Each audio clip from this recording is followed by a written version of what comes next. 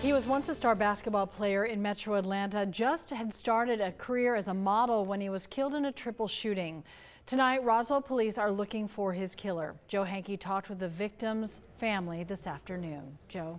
Well, Cheryl, Elijah Weems' family tells me Elijah was a talented basketball player, recently became a certified personal trainer, and also completed his first paid modeling jobs with a big-name client. Elijah Weems was 23 years old. Atlanta-based talent agency Slam Management confirms Weems recently did a photo shoot with Nike. His family says he attended Walton and North Cobb Christian high schools and played basketball at the University of Charleston, West Virginia.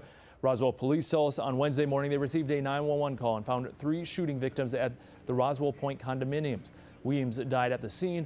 While police are still investigating the shooting, Weems' family says police believe he was caught in the wrong place at the wrong time and appears to be a random victim. His mother says her son had many talents and a bright future ahead. Whatever his passions were, he didn't feel limited. He wasn't that, we ask children when they're young, what do you want to be when you grow up? And oftentimes we think of just one thing. Yeah. But whatever his passions were, he felt was limitless. And the Fulton County medical examiner tells me the second man killed was 19-year-old Travion Wise. Elijah Weems' family tells me their son made a strong impact on many people in his 23 years. They've been receiving nonstop phone calls and social media messages from his friends. We have information on Weems' funeral services inside this story on 11alive.com. Jeff.